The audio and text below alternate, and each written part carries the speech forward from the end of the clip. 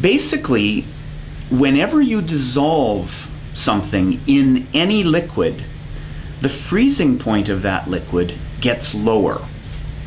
And the amount of lowering doesn't actually depend on what it is you're dissolving. It only depends on how many atoms or molecules of what you're dissolving you put in. It's based on the number, not the identity. So the fact that we use salt has nothing really to do with the fact that it's salt. It's that that is cheap and it dissolves well in water. So essentially, when you throw salt on ice, what happens is that there's a thin layer of water on the surface of ice, no matter how cold it is. And some of the salt dissolves in that thin layer of water. Now, when it's dissolved, that water's freezing point becomes lower. But moreover, water molecules from the solid layer of ice move from the solid into the liquid. In other words, the surface layer begins to melt.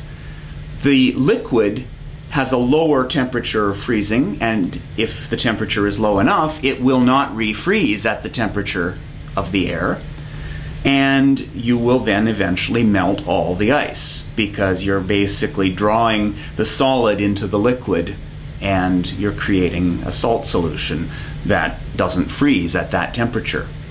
Now, the thing is that you can only get a certain amount of salt to dissolve in water, and of course at the colder temperatures less salt will dissolve, and that's why they say that there is a limit below which you can't use salt to melt the ice, and that's a limit that we do cross here in Winnipeg in the winter.